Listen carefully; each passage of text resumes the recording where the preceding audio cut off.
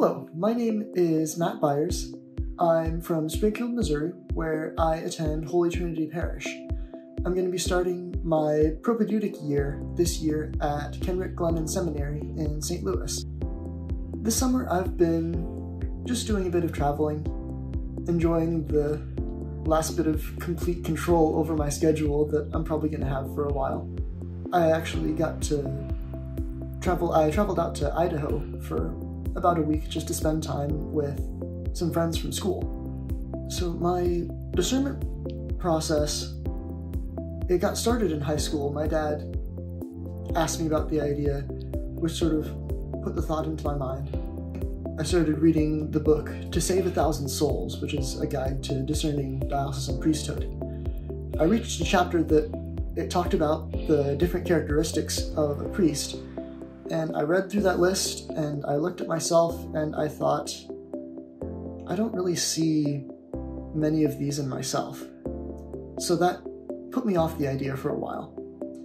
The next year I started college. I attended the University of Alabama in Huntsville, and I went to a Catholic Campus Ministry event there. Our chaplain was giving a talk. I can't remember the exact topic, but during the talk he used the phrase, "God does not call the equipped, he equips the called." And that phrase really clicked with me, made me realize, wait a minute, if this is where God is calling me to go, he will help me be the man that he needs me to be. After that, I started, not immediately, but I started discerning more seriously the call to the priesthood. Eventually I decided, okay, yes, this is where I need to go.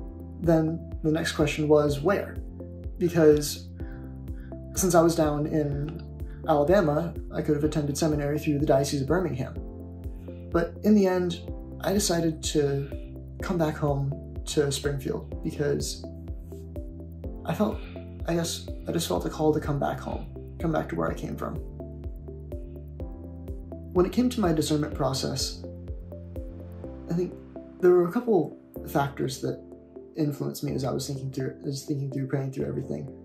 One of them was my dad and, well, my family in general and all the support that I got from them.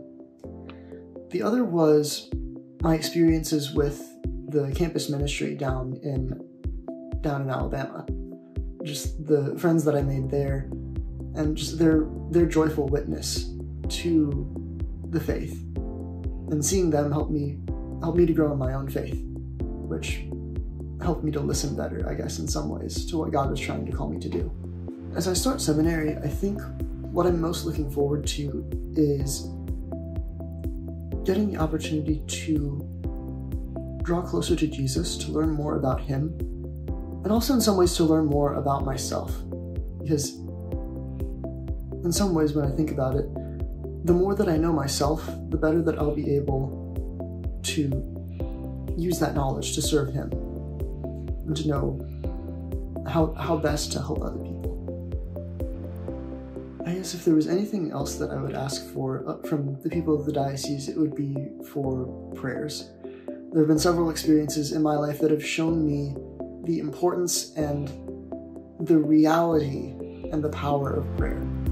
So any and all prayers will be very much appreciated, and I thank you for them and know that all of you are in my prayers as well.